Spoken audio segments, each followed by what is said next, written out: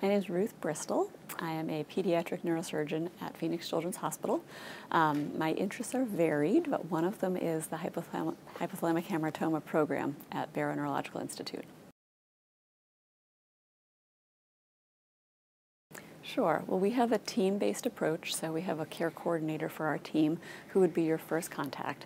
And then we review all of our patient referrals. So if we were to select you or your child to come out and see us, you would then meet with me as well as our endocrinologist and our neurologist, and we would decide which treatment strategy would be best for you. Sure.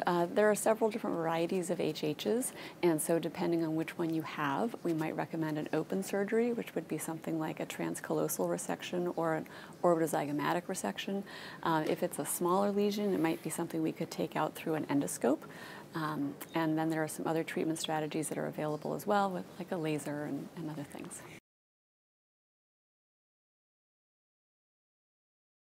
Sure. The transcallosal surgery is the one we've been doing the longest.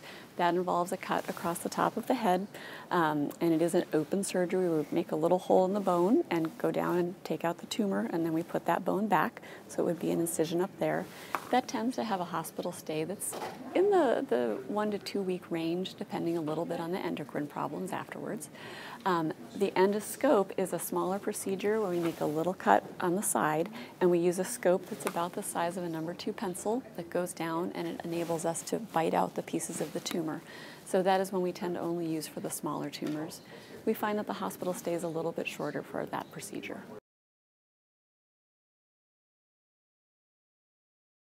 I see the treatment strategy for these lesions as a process that's still in evolution.